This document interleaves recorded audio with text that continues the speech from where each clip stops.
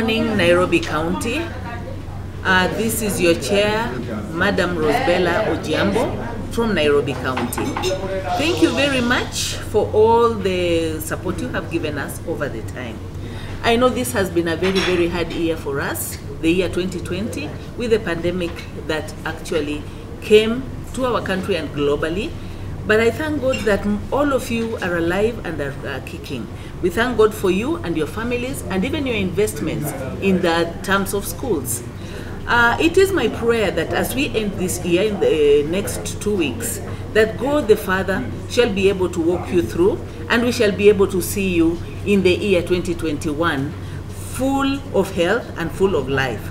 COVID-19 came with its disadvantages, but I want to encourage all of us that we take it very positively and we may be able also to come up with COVID achievements during this time that we have been at home, and it has been very difficult for all of us. I take also this opportunity to pray that the souls of our departed sisters and brothers may rest in peace. And for those who have been ailing and who have recovered, we thank God. And we also pray that you all keep safe during this time.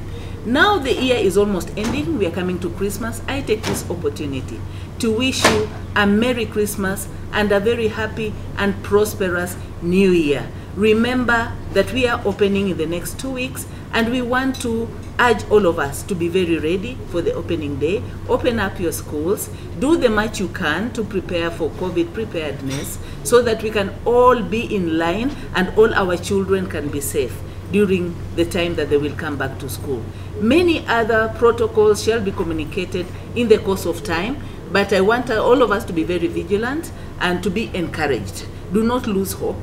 Have courage and know that God the Father is with you. Shalom, peace, and life to you.